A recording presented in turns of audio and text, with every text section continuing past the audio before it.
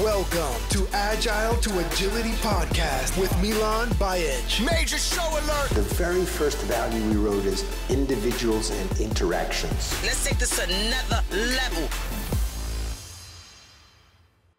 An effective product owner is going to activate a learning loop, a quick and hopefully cheap learning loop where we try something and get validate action from a real customer.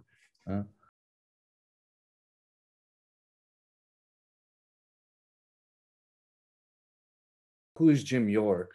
How did you maybe briefly get into this agile space? And then I think I want to discuss some of the topics around product ownership. So, how did I get into the agile space? Well, gosh, I guess a little bit osmosis, a little bit. It was the way I've always kind of thought, and my mind kind of works that way. I started off as a management consultant, and I found myself building applications, little boutique applications for my fellow consultants who did economic and cost analysis and industrial engineering. And I didn't have any formal methodology training. I have a mathematics and an English background.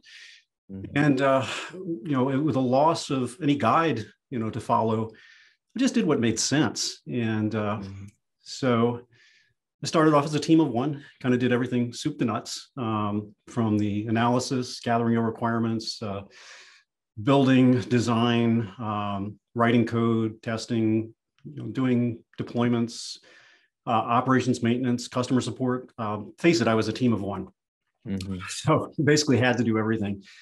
And the industrial engineers that I worked with, I learned lean concepts from them. And I was expected to be an 8-hour-a-day billable management consultant. So, all this building of little applications was kind of on my own time. And so I had limited capacity and limited time to really work on those things. So I built things in small chunks, and they had to work because people began to rely on them.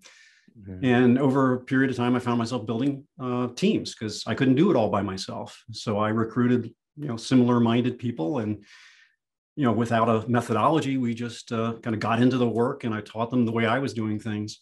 And so a certain advantage, no shackles, nobody telling us exactly how to build things. We just did what made sense. Demand. How did you get into the training piece? Because you're one of the earlier trainers. Well, training was part of it as well, right? Yeah. So I had to teach people how to use stuff. When I arrived at the company I was working at that time, they only had one PC, and nobody was using it. They had just bought it, and I was the only one using it until I started writing these applications, and then other people started to use it, and then the demand expanded, and they started, wanting to have more computers. So I became the network administrator. So I was teaching people how to use the applications. I was teaching them how to use computers. It was just kind of a natural need. You're dating yourself there. Definitely. I mean, back in the day, to just paint the picture a little bit more clearly, I was building the hardware. We bought the first computer ready out of the box, but every one that we built after that for the next couple of years, I built by hand. And I strung the cables, and I installed all the NIC cards, and managed all the various connections. You had to manually move pins on the card to get different network addresses and the like. So yeah, I'm definitely dating myself.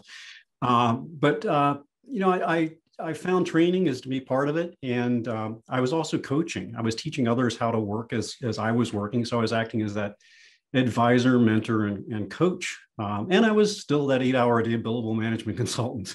So I found myself building teams. And after a period of time, some clients found I could build teams, and they asked me to come help them build better teams.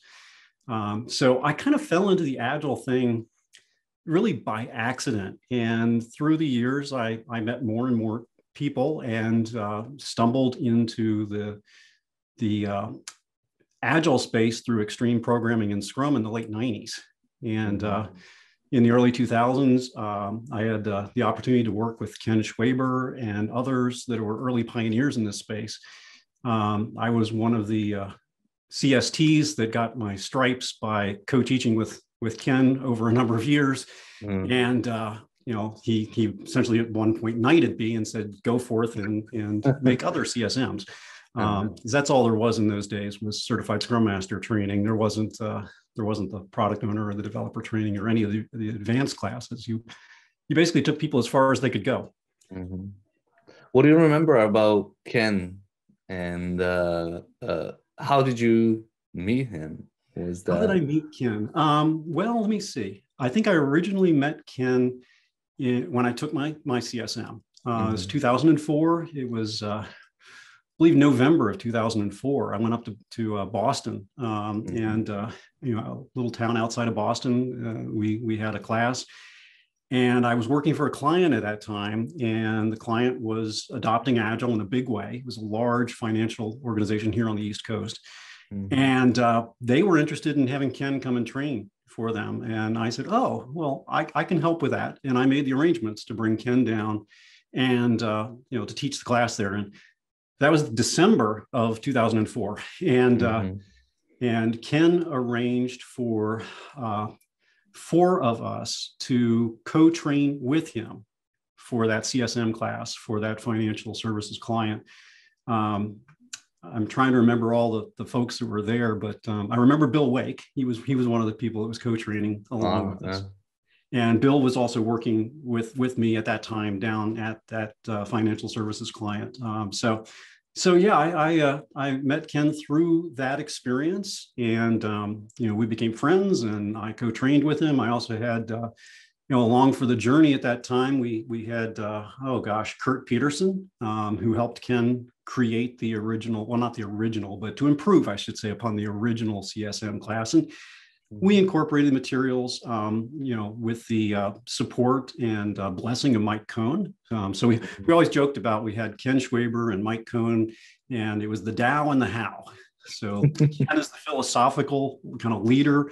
So he was the Tao, and Mike Cohn he's the pragmatist, and he was the how you do things. So we had the Tao and the how. And Kurt Peterson, he introduced a theatrical element to this. He had a theater background, so a lot of the exercises and the improvisational kinds of techniques that you see in the training that many of the trainers still do today have their roots in what Kurt Peterson contributed to the movement. Nice. Of course, nice. Kurt worked with Matt Smith, an improv artist out of Seattle. And so we had an interesting blend, an eclectic mix that came about. And I think I was like number 17 CST. I remember you and I talking. That was small and early on. So we had no separate coaching, right? I mean, it was all wrapped in. When you were a CST at that time, you had to be a coach. So we had a bifurcation in that. About 2008 when the Scrum Alliance created the certification program, the guide level for the coaches. So we had the certified Scrum coach originally. Now we're certified Agile coaches, and that's further bifurcated into team coaches and enterprise coaches. So I think, Miljan, you're a team coach and an enterprise coach, right? Correct. Because apparently when you, I think I may have been, I'm not sure, Scrum coach, and then when they changed it was Enterprise Agile coach, and then when they introduced the certified team coach, you essentially become a team coach by default or something like that. Right. Well, you would already hit like the peak of the guide level with the certified Scrum coach. So certified team coach was kind of a stepping stone towards that, or at least that how it was originally envisioned. It's kind of changed a little bit since then, but it is. And I think there's that like distinction. I don't know, but like, and I don't know what to make of it, but like there are enterprise agile coaches that are trainers, but there are trainers that are not enterprise agile coaches, and vice versa, enterprise agile coaches that are not trainers. And I think, like you said, the training and coaching is part of the whole kind of experience and skill set that you need to have as a trainer and coach. And another thing is that's part of that skill set is understanding business. And I think a lot of trainers and a lot of Scrum Masters and coaches, and even sadly product owners don't really know what product ownership is about. So I thought maybe we spend a little bit of time for a decent amount of time, I really want to dive deeper into the product ownership. So maybe to start with, how do you define a product? Because if you own a product and your product owner, product backlog, I think it would be helpful to hear your perspective on what is product. Yeah, the product is, it's one of the big questions that often comes about anytime I'm coaching within an organization, and it often comes about during trainings, is what's the product?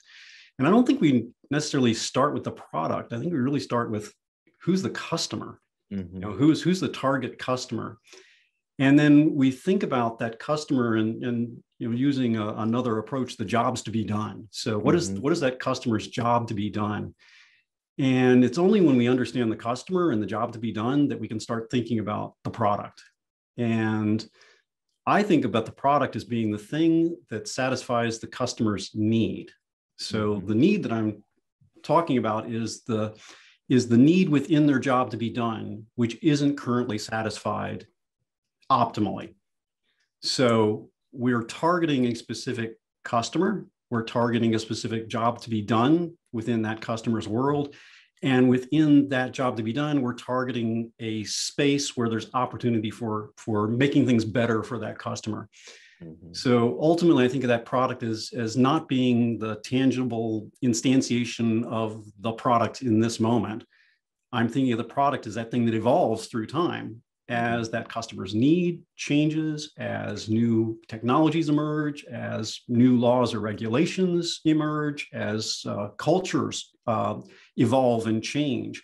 All those different shifting dynamics can affect the possibilities of what it is that is needed. So I typically think of the product in a nutshell as the thing that addresses the customer's need. So that frees us up to come up with a variety of different potential solutions and also to evolve or perhaps even discard and replace a solution, because it's not about the solution, it's about the thing that solves the need. Exactly. What's your thought on customer versus user? Well, how do you differentiate those two? I mean, so the customer classically is the one who's buying the product, right? They aren't necessarily the person that is going to use the product. There's often this separation between the customer, the user, and sometimes the word client gets thrown in there. So client is a little bit more like user, except clients typically thought of as being professional services. So more of a services orientation as opposed to a physical, tangible product. So the basic difference that I see between the customer and the user or client is the person who pays for it, who actually buys it, is the investor in the solution, and the person that is taking that solution and using it in their job to be done. Yeah, whatever that might be, and of course those two could be the same. I mean, you could have who buys it is also the person who uses it. Yeah, and the reason that I ask, a lot of times in my classes, people don't fully understand the difference. So I joke around and describe exactly that. Like if I'm buying a bike for my son, he's the user, I'm the customer, right? And mommy is the stakeholder. Very powerful. What a very important stakeholder. And then if I'm buying a bike for myself, I'm both customer and user. And in a situation where my son is a user, he loves Spider-Man, and from that perspective, you want to make sure that you design something for the user. But at the same time as that, our mommy has told us that we can't spend more than $100, so we're working within maybe a limited budget, or we can go back and always ask for more. But in a sense, I'm working with the budget, and he is interested in getting the bike that he likes. So if you're providing that service or product, you have to think about both, right? Yeah, I've often thought of the metaphor of an architect for a product owner. So back in the day when we were able to conduct classes at, say, a hotel facility, we'd be in a meeting room, typically within a hotel, and I'd call out, think about the architect that was responsible for the room that we're sitting in. Were they the investor? Was it their money? It's like, no, that's somebody else's money. They're simply making a design within what it is that investor wants to buy. It's like, okay, all right. Is the architect going to be the user? Are they going to come and use the meeting facility? And they're thinking, well, maybe, but probably not. So I said, okay, so they need to consider the needs of the investor, the customer, the buyer. They have to consider the user who's going to be using the space. All right. So what about the other things that are related to what happens with the space? Often I was in Marriott's, right? So it was like, okay, so Marriott's, if you were in, say, a courtyard, for example, a courtyard Marriott, there are certain color schemes and the way that the building looks for most of them. And I said, do you think the architect had the ability to just discard those standards, those branding standards that Marriott sets for their courtyards? Or do you think that's a constraint that they have to operate within? They're like, oh, no, that's a constraint. I said, so as a product owner, do you sometimes have to operate within branding constraints and the like? They're like, oh, yeah, sometimes. It's like, what about zoning regulations? Does the product owner, can they just disregard the zoning regulations? No, they have to comply with those. Okay, so local laws and regulations are things a product owner might need to comply with as well. Mm-hmm. What about all the disciplines related in actually building this facility?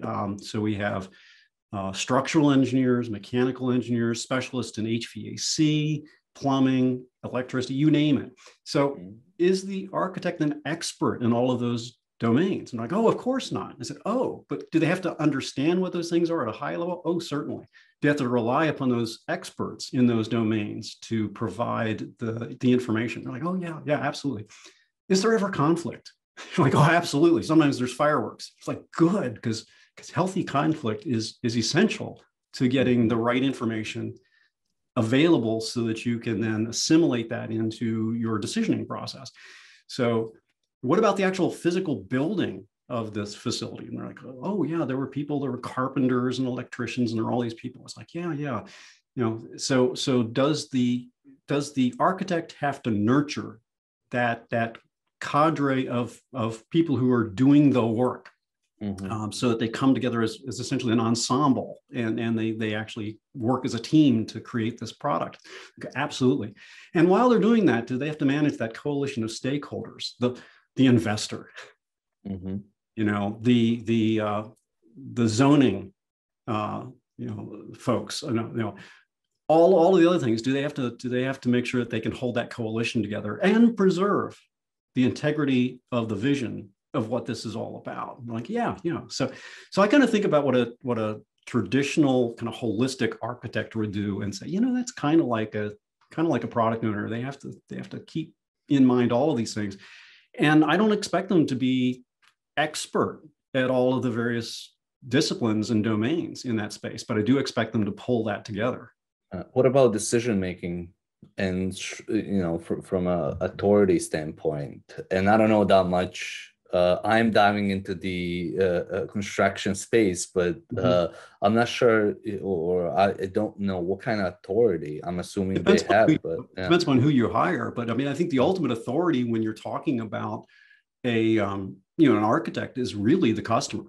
At the end of the day, it boils down to that individual who's paying for the product. And I think about that, the extension of that, it's not necessarily who's funding it, the initial investor. It's downstream, are people actually going to buy the product? Because that's what we're ultimately looking for, is cash flow. And in the absence of cash flow, that product is not going to be sustainable. So you're really looking, taking a lean perspective on this, you're looking at the end of the value stream. And that's ultimately where your funding is going to come from. You might have some upfront investment, but that investor is looking for a return on that investment. They're not. But would that be that like the investor or the customer is delegating that authority to the architect in this instance? I think so. I think that's a certain trust that has to exist between the customer and the architect or the product owner. I want to kind of move away from the metaphor of the architect. They have to trust that individual is going to be doing the best job they can to make the best decisions based on what they know at the time. And then, of course, we want to activate a learning loop, because it's unlikely in the environments where product owners are appropriately applying Agile techniques that they're unknowns, right? So every item in the product backlog is essentially a hypothesis. There's no empirical data that the decision around that item, what exactly it is and at what level of robustness or quality, if that item is a good fit for purpose. Mm-hmm. So an effective product owner is going to activate a learning loop, a quick and hopefully cheap learning loop where we try something and get validate reaction from a real customer. And then once we get that reaction, then we have some data. Then we have something we can work with. But up to that point, so for that, like there needs to be some kind of, or at least, and I think you would probably agree with this, in a lot of organizations, and it's getting better, people that are put into product ownership role don't fully understand about that feedback loop and that validation. Mm-hmm. And then the second thing is they don't have the authority, even if they understood what product ownership is about, they don't have the authority to actually, make the decisions around how do I create some type of, what am I trying to validate here? How could I, align with people that are doing this to as quickly as possible validate going back to, the jobs to be done or the problems or opportunities that we're trying to help our customers. Yeah, I think that's one of the biggest shortcomings of the way the role is put in place in many organizations. And there's many different models of product ownership. I tend to take a more holistic perspective, cradle to grave, so that addressing the customer's needs tend to persist through time. They might shift a little bit, but needs tend to persist. So I think of that product owner is owning the product over the entire product life cycle, which is as long as we can pivot and address whatever the customer's need is and how it's shifted, then that's a long tail. I mean, this is not a time boxed exercise. This is not a close-ended game. This is an open-ended game. And we want to play it as long as we can, as long as we're creating value for the customer. So in order to effectively do that, having a product owner is truly empowered to act in the best interest of the customer, and think about both short-term execution and creation of value, as long as long-term sustainability of that value, and make decisions around that. So there's a lot of influences on product owners' decision-making processes, and I encourage those influences. I want to have people with strong opinions, different opinions. We want to get as much information out and available to the product owner so that they can make a better and better informed decision. In order to do that effectively, we need to fully empower that product owner. And I'm going to use a definition of empowerment that I got from Rob Tomsett from Australia. He was a project manager. I would suggest a project management guru. He wrote a book called Extreme Project Management. And Rob shared with me years ago, probably in 2000, I think it was, kind of what is meant by fully empowered. And he called these the characteristics of a business sponsor. And he used two very visual metaphors here. He said the business sponsor needs to have the baseball bat and the bag of money. And the baseball bat is the organizational authority to resolve any and all conflict within the product space. So nobody could second you could second guess, but you couldn't. You had to respect that authority. When that individual made the decision, no one could kind of usurp or take away from that decision. So the second is the bag of money. It's not that there's endless money. But once you have that bag of money, that whatever that is, it's made available to the product, then that business sponsor can unilaterally decide how to spend the money. No one can tell them how to spend the money. It's fully in their control. So, again, thinking about the product owner role in Scrum, the product owner, I believe, has those same characteristics. If we look at the Scrum guide and how the role is set up, this is the person who is responsible for the creation of value. This is the individual who is managing the return on investment. In order for them to be effective in doing that job, they have to have the authority to make the business decisions. Yeah, and that's so like if you, I was talking to Daniel Mezick, and I think he articulated it really well. In a sense, like one of the things that he said that kind of resonated with me, and I've heard him say it before, but like specifically, and he said like the decision rights in Scrum are the hardest thing to do, and most companies try to implement the process, but to have a product owner that's truly empowered and like you just described, to have teams that are self-directing or self-organizing, to have a scrum master that's a true change agent with that type of authority is very rare for organizations to implement. And yet they're doing daily stand-ups and retrospectives, and we're doing scrum, and they get 10-15% that he calls improvement, and they're happy. And he's like, they don't even have to do scrum to get those type of results. Yeah, I mean, there's tremendous potential in having more effective decisions. If we can truly get the product backlog ordered with the most impactful work at the top, we can pull off Pareto and get an 80-20. Mm-hmm. And an 80-20 is essentially a 4 times return during that 20% of the effort that we're spending in the initial part. We get 80% of the return. That's a 4 times versus a randomized execution of items in a list. If somebody's saying, "Oh, we got a lift of 15 or 20%," like you're telling me you've done everything in Scrum except improve your process and improve your decision making. Because it's not just 4 times the value potential by having a Pareto possible. It's also that Scrum Master having the ability to work with the organization to improve its delivery process. And if we can get a shorter cycle time, for example, by eliminating a lot of the waste and the handoffs, by working together as a team, as opposed to having it go through silos in the organization, when you do that, you can shorten the cycle time substantially, easily by multiples, at least twice as fast.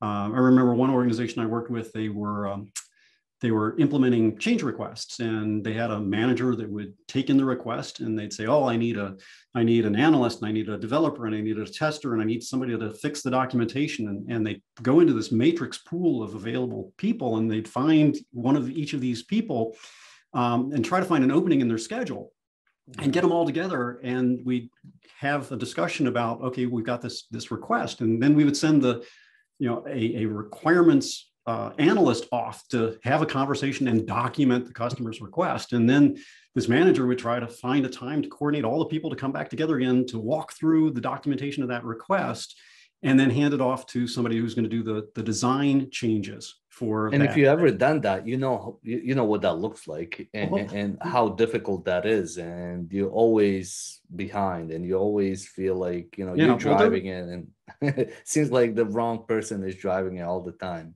Well, that's and you have things that slip through, and you have to make fixes, and you kind of have to go back.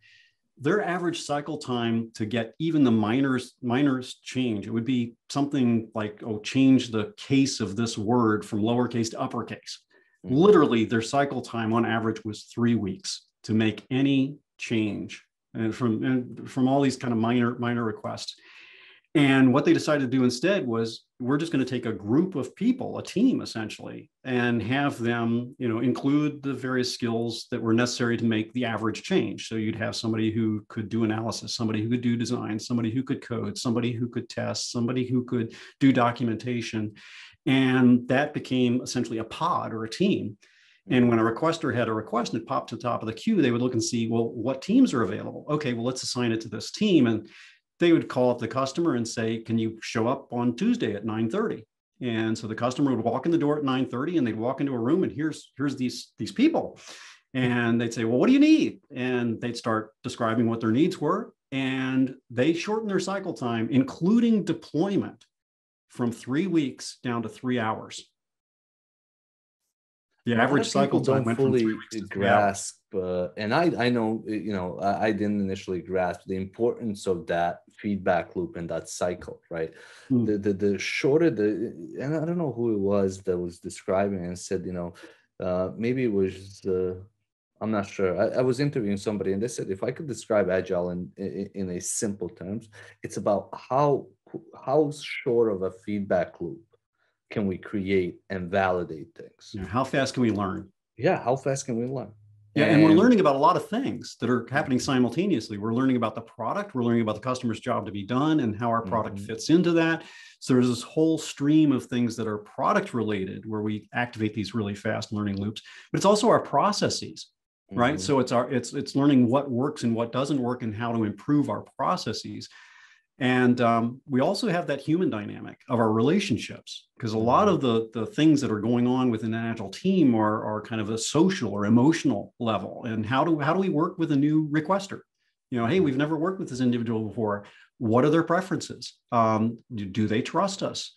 And we learn over time how to accelerate that process of building trust and learning, the dynamics of the human system. How do we work with the various stakeholders? And that very quickly grows beyond what was often traditionally thought of as the traditional Scrum team, which was the coders and the testers and the documentation specialists. And what we've seen in the latest version of the Scrum Guide, this 2020 issue of the Scrum Guide, is that concept of the Scrum team is expanded to include customer support, operations, maintenance, strategy, sales, marketing. Those are all considered to be developers in the Scrum framework. And this is the way it's now expressed in the 2020 version of the Scrum Guide. But those are new words. That's not new spirit. The spirit of Scrum is the same from the early days. That it was a whole team concept. It's simply through implementation over the subsequent years that it got kind of scaled down and more myopic to being, it's just the development group. And we see some implementations where literally it's only coders that are doing Scrum, and testers and the UX folks and others are kind of shoved off to the periphery. Not a very good instantiation of Scrum. No, and like a lot of organizations do that. You just remind me in a sense, like going back to the 2020 version of the Scrum Guide, and I think I have personal issues sometimes with the Scrum Guide. Sometimes I don't. But it's like, and some of the issues that I have is, okay, I understand that we have to dumb it down in order to understand it. But a lot of times it's also like unpack what's behind it, right? Mm-hmm. Like, why are you putting this in the Scrum Guide? And I think another example, which I like, is getting rid of roles and putting accountabilities. Because I think as we're dealing more and more with complexity, it's not about it's about understanding complexity and how to understand the patterns and how to context and how to work within the situation that you're at, rather than just saying, the Scrum Guide says this on page 10 and therefore this is what I do, right? Just blindly applying something without fully understanding it. And I think coming back to the roles, getting rid of roles, putting accountability, we're moving towards but as a group of people working to solve problems. It doesn't matter who's the Scrum Master, who's the product owner, who's the developer. They're all expected to be able, similar to leadership, they're all expected to come and step into these roles. Yeah. But it is helpful to at least at times clarify the accountability. So it makes sense to focus on accountabilities rather than roles. Yeah, when we talk about a soccer team, we have team members, right? And we have a team member, for example, that's called a goalie, right? We don't talk about who's going to play the role of goalie, right? When we talk about the goalie, we talk about their accountabilities. What is the purpose of the role? What is their reason for being on the team? And then we talk about their rights and responsibilities. And not every team member has the same rights and responsibilities. There's only one goalie on the field for a given side in a game. If somebody else tries to act in that way, you get penalties, right? So, but I think, although when you do play street soccer, anybody can jump and play the goal. Obviously, no, you can't use your hands. But at least the one that I played, and certainly. Well, and you can also jump in there and use your hands. You just have to be willing to accept the consequences. Well, yeah, true. Yeah. Which reminds me of, I don't know, I think somebody within our community was saying like how there are different versions of Scrum and how there are different versions of American football. And it made me think about, yeah, there are different versions of soccer. You know, the type of, especially the street soccer that I've played is different than, you know, what a professional FIFA rules are around, you know, the game. But it's still soccer in a sense, you know, it's slightly different. And I think when you apply that to Scrum, you know, is Scrum in that way? Are there different versions of Scrum the way that there are different versions of soccer? I don't know. It just made me think of that analogy. Yeah. I think the whole idea of, you know, staying true to the spirit of the game is you know, and you and I as coaches, I mean, that's what we do with organizations and the teams that we work with. It's let's stay true to the spirit of this, and not worry so much about policing the ruls so much. But we do want to make sure we realize the underlying intent of this, and of course, there's always fit for purpose with the approach. You know, is an agile approach even appropriate within the nature of the environment that the organization finds itself? If you're in the business of cranking widgets and that's how you make money and that's how you satisfy customers, or there's not a lot of innovation, Agile might not be the tool to pull out of the toolkit. You might want to apply something more along the lines of a Six Sigma process, for example. So I think that's staying true to understanding the underlying intent of the various tools in the toolbox and pulling out the Agile tools when we're in the context where those are appropriate, and pulling out the more prescriptive or standard operating procedure or Six Sigma type of things when we're in environments that are, you know, more complicated than complex. What are your thoughts on when it comes to sticking with the Scrum Guide 2020 and you know, the product goal and yeah, you know, so the product goal I think is an interesting, and again, it's not an ad. You know, the focus has been a core value of Scrum from day one. And I'm sure you've seen it, Miljan, in the various product backlogs that you've seen as a coach. Is often there's an eclectic mix of stuff in there that's pointing in all sorts of different directions at a given point in time. And I think, you know, there are things that are done in the Scrum Guide that are corrective actions, that are reactive to things that we have seen. And, you know, I often liken it to trying to catch lightning in a bottle. You know, trying to capture something as complex as Scrum into a few words. It's extraordinarily difficult to do. So I think we have this, you know, these various attempts. And it's like, thank goodness we're agile. We don't write it down and then say, those are the words and we're sticking to the words. We're writing down the words and going, okay, how did that do? And then we observe for a while and see the behaviors. So I think the idea of a product goal, I think there's some really interesting elements in this latest version of the Scrum Guide. The product goal, I like the words that are that you must attain or abandon one product goal before taking on another. And it's like, okay, so I'm sitting here thinking about all the infrastructure support Agile teams that I work with.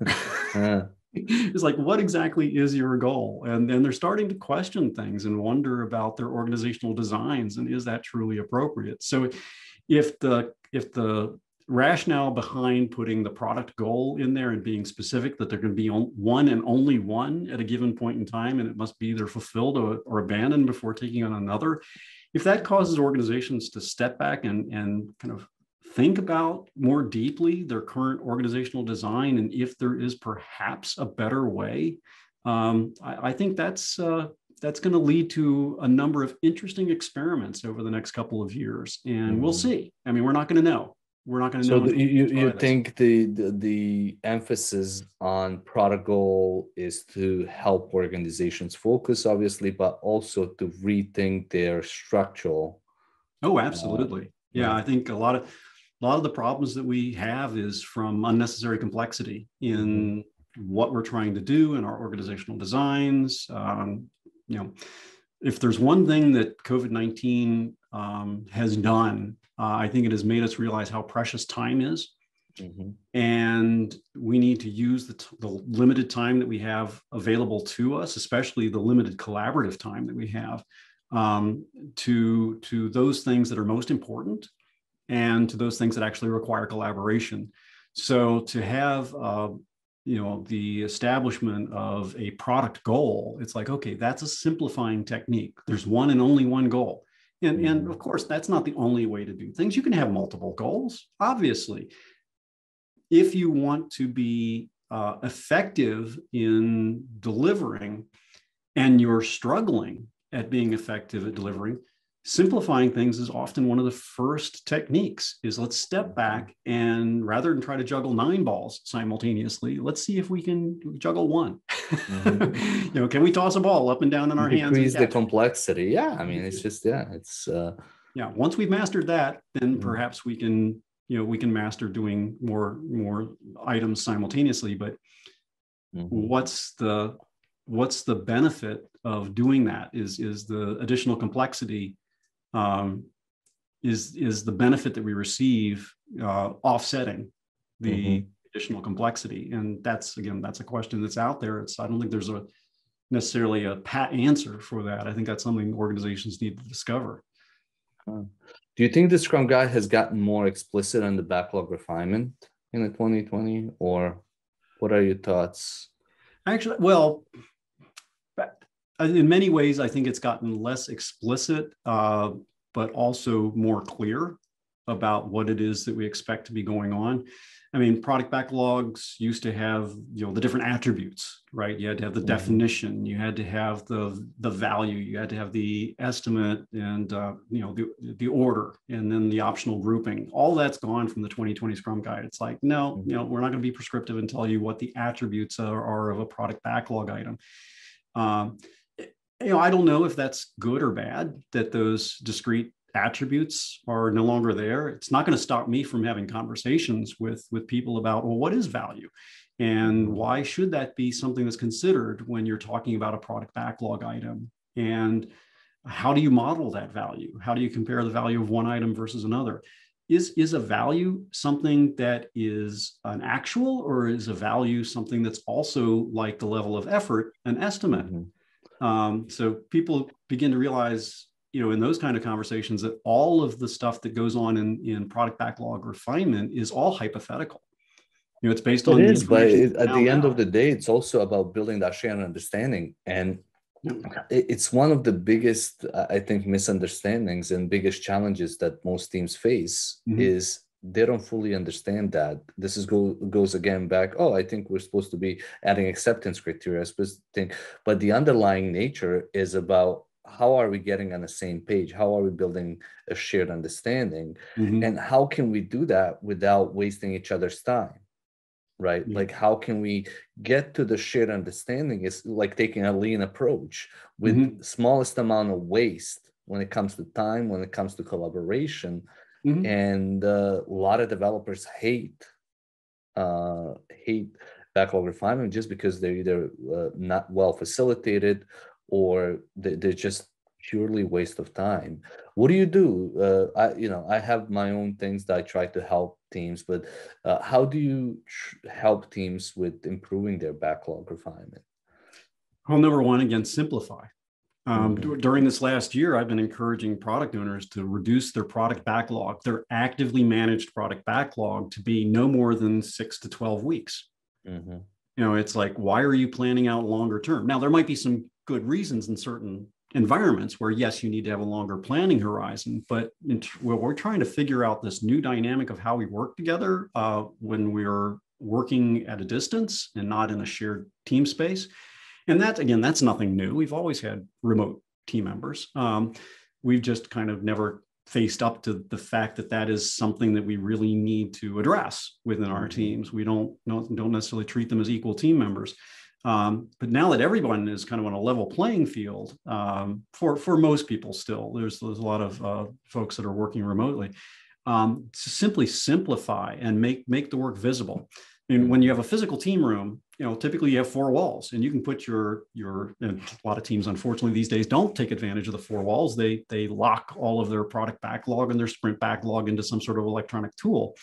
Which is fine. You can put stuff in an electronic tool, but don't lock it in there. Get it out on the walls, get information available so people can see it. I mean, you walk into a team room, you can absorb a lot of information visually, but just by looking around at the four walls and see, oh, there's our mission or our purpose, why we exist. Here's a product roadmap. Oh, here's the product backlog. Here are the things that we're thinking about doing over the next, quarter or two.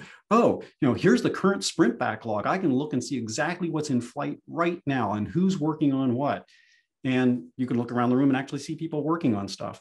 When you're remote, now you are dealing with even more limited real estate. Most people are dealing with one, maybe two computer screens, but a lot of people are looking at one computer screen. So it's like, well, how are you agile in 24 inches? Well, it's not even about agile. It's just understanding the fundamentals of communication, right? Well, how we communicate and collaborate. Yeah. And then how do we, through that communication and collaboration, how we're building that shared understanding. That's really all it's about. Yeah. So using the tools that we have available to us and putting the most important information out there. So and don't clutter it with lots of other extraneous, unnecessary information. So having a shorter product backlog. If I'm a stakeholder and a requester, and I'm looking at that product backlog, and I'm like, hey, Miljan, my item's not on there. It's like, okay, then it's obvious to you we're not working on that right now. So making things obvious, I think, is a big part of the product owner's job. So Miljan, I really, really want that. So you're going to push back on me and say, okay, Jim, prove to me why it is that your item is of higher value than the items in my current product backlog. And oh, by the way, based on our current rate of delivery, it has to fit in what we expect to get done over the next 6 to 12 weeks. So that's the section of the product backlog. And a lot of stuff grows stale really quickly in an agile environment. Again, we're working in an environment where there are unknowns. We're trying to activate those learning loops. So we get smarter all the time. So a lot of the things that we had in the backlog earlier were put there when we were less informed. So many of those get overcome by events just because they become obsolete over time naturally. Other times they evolve into something different because we have a better understanding as we go through. So I encourage product owners not to build out a really long queue. Keep the queues really short. That improves visibility. That improves the team's understanding. If I'm a developer and I'm coming to a product backlog refinement activity, whether it's a meeting or just a hallway conversation, if we're talking about something, Miljan, that we're going to be working on maybe in the next couple of sprints, hey, you've got my ear. Because, this is another part of a strong belief I have with Scrum is that idea of self-managing. I expect teams to become the teams they need to be by the time those items arrive in a sprint planning meeting. So I want to see it coming. And if we are not the team that can do what it is that's at the top of the queue and is being introduced as a candidate for the sprint planning meeting, shame on us if we did not call out in advance, hey, we need training, mentoring, a supplemental staffing, because this is just kind of a one-off. But that goes back to the authority and then being able to get that. A lot of times teams are screaming and not getting that because really you implement Scrum, but you don't change any authority or how the decisions are made. And at that point, teams are going like, okay, this is Scrum, and you talk about it, but we have same level of decision making.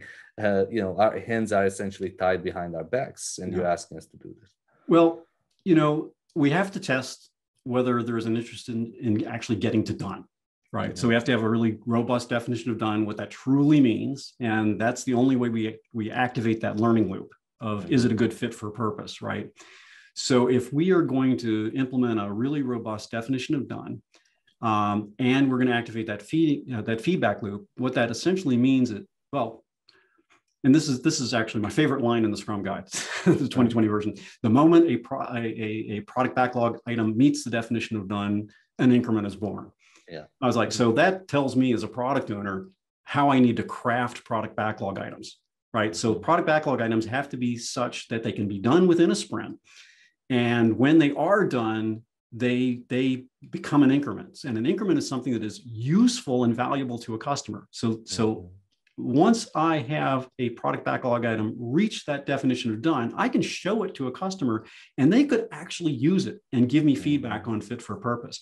So that's going to tell me a lot about what I need to do in terms of defining what a product backlog item is. Now, when I present that to my team in a sprint planning meeting, if we now look at the way the Scrum guide describes a Scrum team and who developers are, they're everything soup to nuts, from marketing, sales, and UX and design, and if it requires a DBA, if it requires a security auditor, if it requires compliance, if it requires whatever, along the whole, whatever it takes to get it done. Yeah, all of that has to happen within the sprint. So what that means is that as a developer on the team, with the rest of my developers along that whole value stream, we have to all be there in the sprint planning meeting. So when that item gets presented and said, hey, team, can you take this on in this sprint? We need to be able to look around and consider the entire value stream and say, can we do everything? And is everybody here? So that we're all agreeing as the committing, right? As the real team, not what's considered traditionally as the kind of the core Scrum team, but as the real team that's going to get this thing done soup to nuts. Can we say, yes, we will get it done? And if we're working in 2-week sprints, we're going to get it done in a fortnight. If we can't say that, then that item is not going to be ready, right? So we're not going to bring it into the sprint. And a lot of times people use this ready concept to beat up the product owner. It's like, shame on you, didn't make it ready. Well, ready is not just the product owner's responsibility, right? I mean, ready also includes the requester. Is the requester going to be available for the inevitable questions that are going to arise through the act of building the thing that they're asking for? If the requester isn't available, we're not ready. That's not on the product owner. That's on the requester. Are we the right team? Well, if we don't have the right people with the right skills, knowledge, and experience to do that item, shame on us, because we saw it coming through the product backlog. And if we didn't act on that, shame on us. Oh, maybe we did act and we made a request, but the organization failed to deliver on the request. Well, then shame on the organization, right? So it's a whole team effort to get these items to ready. So if we are disciplined in our sprint planning meeting, we are not going to take on anything that we cannot get to done by the end of the sprint. Now, there are unknowns, right? So that's just the nature of the environment. There are unknowns, but part of what I consider to be a characteristic of Ready is that we've reduced the amount of unknown to a reasonable level where we believe that we'll be able to sort that out by the end of the sprint. So we're never going to completely eliminate the unknowns, but we have to, through the process of product backlog refinement, eliminate enough of those unknowns, right? So that we can make a responsible decision that we're going to take that on and get it to done. So if we can instill the discipline, that means we would not take on items that aren't truly ready. And you could conceivably, at the extreme, not be ready to do anything.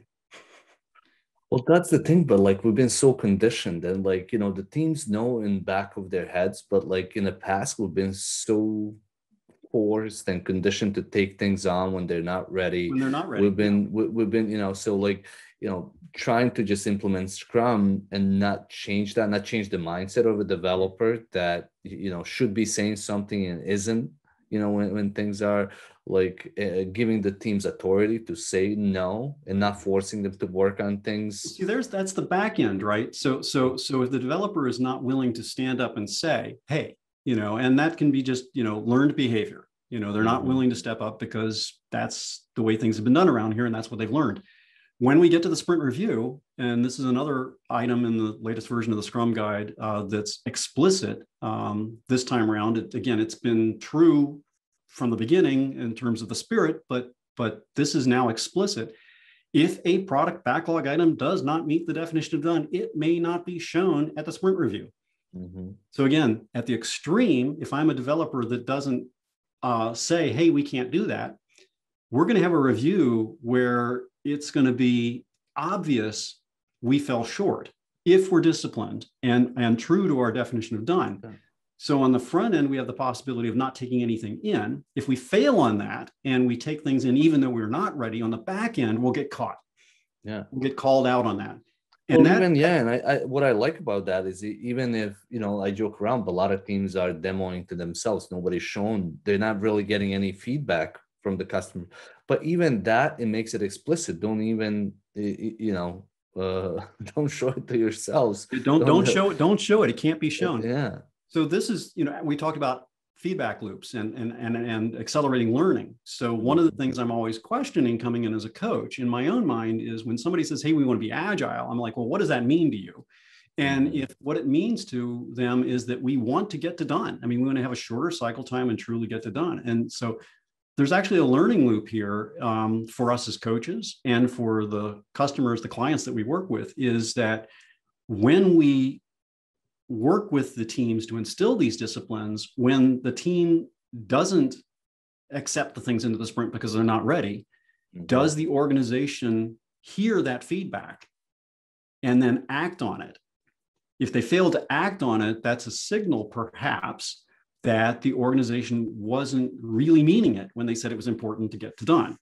And likewise on the back end, if we show up at the sprint review and we have nothing to show because we accepted things into the sprint that we couldn't truly get to done, that's going to be obvious to everyone. And so that's going to be new information, perhaps. And again, those same individuals who are saying getting it done is important, they're going to go, okay, we're falling short of that. So here's the information on why we're falling short.